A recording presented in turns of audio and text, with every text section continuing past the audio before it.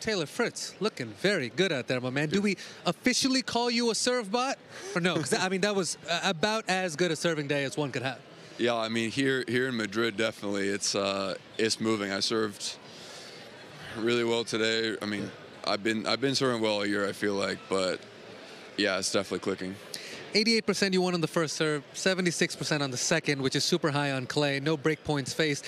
It's not just the pace that you're bringing and the aces, but you're serving a smart ball game too. How are you? Are you kind of in the flow of it when you're making those decisions? Yeah, I'm mixing it up. I've played Hubie like, a lot of times as well. I have an idea of which serves he thinks I'm gonna go to on big points. Like everyone has a favorite spot. So. Yeah, I mean, I know I have an idea of where he's going to be leaning, where he's thinking I'm going to be serving. So as long as, I'm feeling good with my, I guess, less favorite spot, then no worries. First set was a breaker here. Pretty strong breaker you played, 7-2. You played him earlier this year at United Cup. Again, a couple of breakers there. You won both. On the big points, you seem to be picking really well on his serve. Are you reading it? Is it more sort of reactionary with him? It's reactionary. Obviously, I started the match up, holding a backhand grip, and then just looking to chip forehands. Okay. I feel like it was pretty good for putting returns in the court, but just my court position to play the point afterwards on clay being so far up isn't the best. At 6-5, I went back because I wanted to experiment one before the tiebreaker to get an idea of what I wanted to do for the tiebreaker, and immediately being back just felt a little bit better because when I could get the return in play, I felt really good in the point if I could start it, back behind the baseline, have a lot more time. So, yeah, I mean, that's just kind of what you play for with Hubie. It's going to be tough to break him no matter what, so focus on serve, take it to a breaker, and then try to just win some of those big points. Yeah, it was exceptional stuff today, man. You're into the quarterfinals now. You're one of the few players in the draw that knows what it is to actually win one of these 1,000-level events.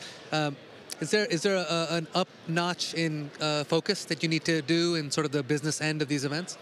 I think the focus already goes up once you get like two matches into a tournament. For me, anyways, I really feel like I start to settle in because I've established some routines that are obviously working after like 2 matches. So then I kind of, I think that's why, 250 has been good for me. I get a bye and play 2 matches, and it's semifinals, and it's like lock in for 2 matches, and that's it. So yeah, I feel like we're getting to that point, and obviously the 1000s are super important, and I can't really, I guess, allow any more bad Masters 1000s because this year the Masters 1000 performances haven't been great.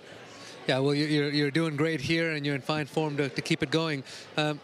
Thoughts on doubles? You and Ben will play doubles later today. It's always very interesting to me because sometimes you find the singles guys who they don't play doubles in events. Sometimes you do play. What's your thought process behind how you make that decision? So, I like to play it at the Masters. I think this new rule that we're testing with this week, I think it's good for singles players if you lose early, but it's awful for someone, I guess, like in my situation, who's gonna have to play singles tomorrow. I'd be doubling up. I'd play doubles today and again tomorrow. So it's just like, I think in some aspects it makes sense, in some aspects it doesn't make sense, but yeah, I like to play when I can. You didn't get to worry about those matches. Look at you, muscles coming through that muscle T. You're looking fit, T. You're ready for all this. Next round, you'll take on the winner of Cerundolo and Zverev, who are locked in battle now. But the way you're serving, you gotta fancy your chances, huh? Against whoever you're playing. Yeah, that's always going to be the key. If I can just serve, and I'll always accept it if I happen to lose in breakers. I can always accept a loss if I'm not getting broken. So I just got to go out there and do my job and serve well. And if I get breaks, and it's an added bonus. All right, man. Well, listen, keep it going. You're looking strong and fit, and keep it rolling. Thanks, man.